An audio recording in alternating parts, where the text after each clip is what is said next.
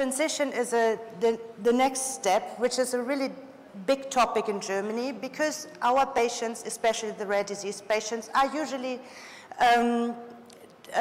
covered by pediatricians and geneticists. In Germany, up to the age of 18, the pediatricians and the children's hospitals are responsible for the patients. These patients have to be transferred, or they have to make a transition to adult physicians who are not experienced with these diseases, who get a patient at the age of 18 years who has several surgeries, a medical history that is enough for 10 other patients, and then this adult physician has to take care of this patient. We don't have only the medical problem, we have also the problem that adolescence itself is a problem.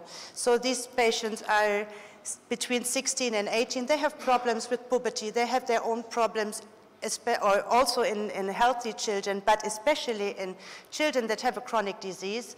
It's much more difficult. Transition is defined by the Society of Adolescent Medicine as a purposeful, planned process that addresses the medical, psychosocial, and educational needs of adolescents with chronic physical and medical conditions as they move from child-centered to adult-oriented healthcare systems. What we need to do is to bridge the gap between the pediatric and the adult healthcare system. The question is how we find the best to deal with this increasing number of young adults that are suffering from severe diseases. There's several studies from 2009 and 11 that show the advantages and disadvantages of pediatric care in contrast to adult care. So the pediatric care is much more family oriented. The parents are involved. They can discuss as well with the physicians. It's much more a comfortable atmosphere. It's more protective. So the care is more an overall care and not focused on only one symptom. It's more prescriptive, and the focus in pediatrics is more, I'm not a pediatrician, but this is my experience or my idea.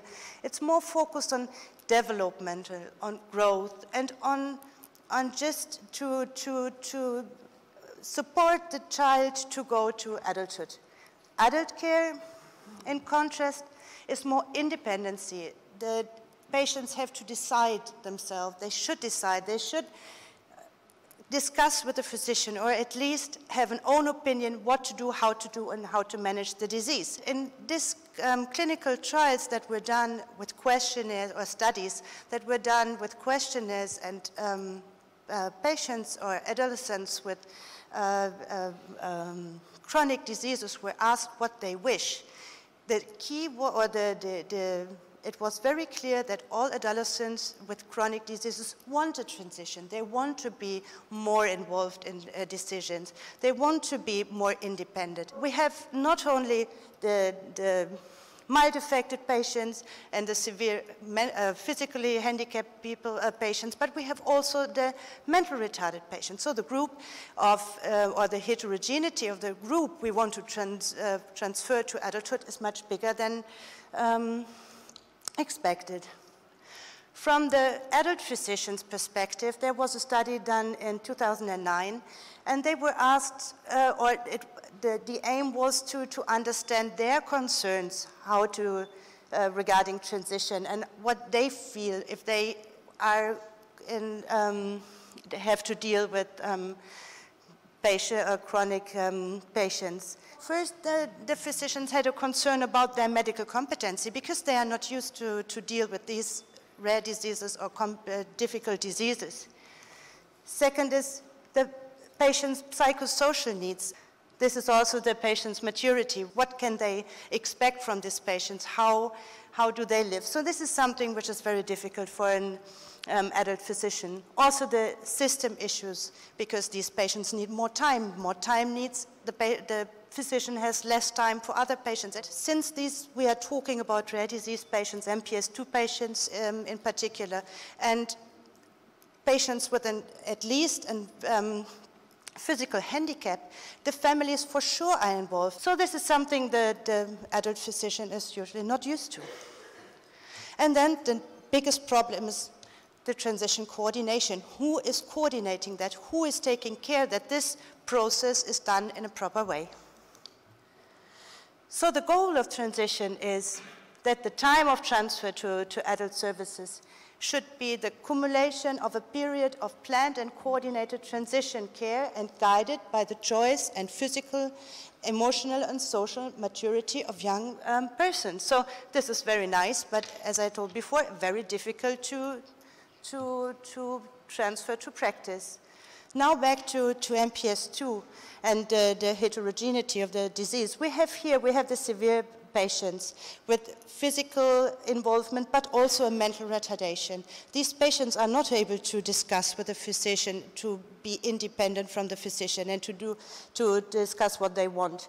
But we have also patients with physical involvement or severe involvement who need support, who are not totally or completely independent, but without any mental retardation. This patient, for example, is a tax advisor, but he is almost blind, he has contractures, he has a severe pulmonary involvement, he has a heart valve replacement, he has a craniocervical stenosis. So this patient is living alone. He is someone who is independent. But if he goes to an adult physician, they are mostly focused on one symptom. So for the cardiological problem, he goes to a cardiologist. But nobody is coordinating the multisystemic disease. The clinical course in the severe affected patient, it starts early and it stops early. So before we had any therapies or regular follow-ups, the patients died before they went to adolescence or adulthood. But nowadays, it's different.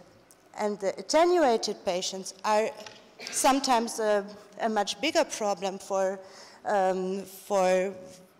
physicians, because they have the same symptoms, they have the same problems like the severe affected patient, except the mental retardation.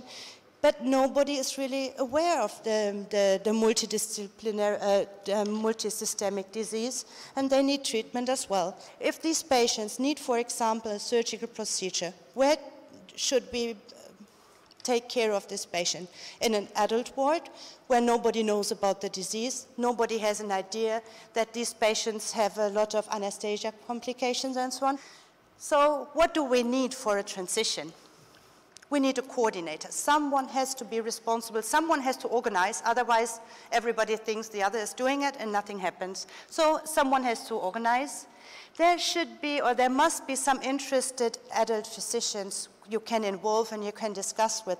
In Magdeburg, there's at the university, the endocrinology, at the pediatric department, they have a collaboration with the adult endocrinology, and what they are doing is they have counselings together up to the age of 16 to 18, the pediatrician and the adult endocrinologist having counselings together to switch the patient in a very smooth way from childhood or adolescent to adulthood.